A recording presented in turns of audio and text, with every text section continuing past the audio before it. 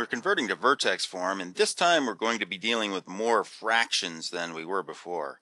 Now keep in mind, you're still just completing the square.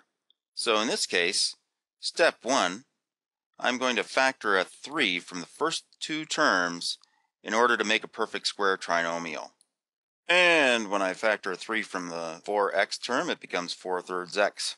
Now I'm ready to proceed to step 2. And in step 2, I'm going to take this x squared plus 4/3 x, and I'm going to make a perfect square trinomial out of that so that I can complete the square properly. So I'll just move this bracket over a little bit, and what I need is 1/2 of 4/3 squared, which is equal to 4/6, because 1/2 of 4/3 is 4/6, and when I do the square, of course, that's equal to 16/36, and when I put that in lowest terms, that is equal to 4/9. And so I'm going to add 4/9 in, and of course there is my perfect square trinomial, but I also have to subtract 4/9 out so that I don't change things, and I'm going to be dealing with that 4/9 next time.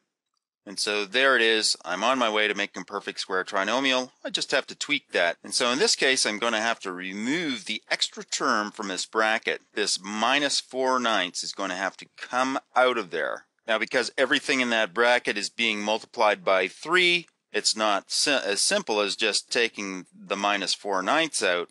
I need to multiply it by 3, and of course 4/9 times 3 is 12/9. So there. Now I have my perfect square trinomial. For step 4, I'm just going to simplify this a little bit.